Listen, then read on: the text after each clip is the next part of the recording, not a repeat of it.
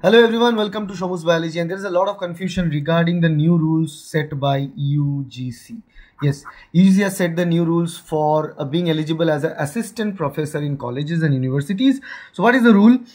Professor Jagdish Kumar already mentioned this rule with two separate tweets. So I'm going to combine both the tweets in here. First, what happens? So this is earlier, what happens earlier, and this is what will be happening now.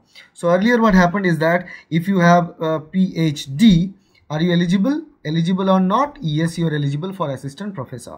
If you had LS plus PhD, that was the criteria to make you eligible for a permanent tenure position, right?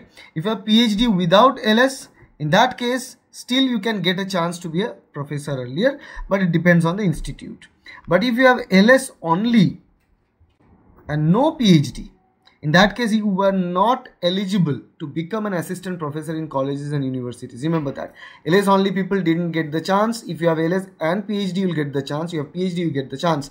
But this time, with the new rule applicable from 1st July, remember 1st July 2023, this new rule is set that yes, obviously if you have PhD, if you have LS plus PhD, in that case you are eligible. That is exactly like earlier. But if you have LS only, you are still eligible.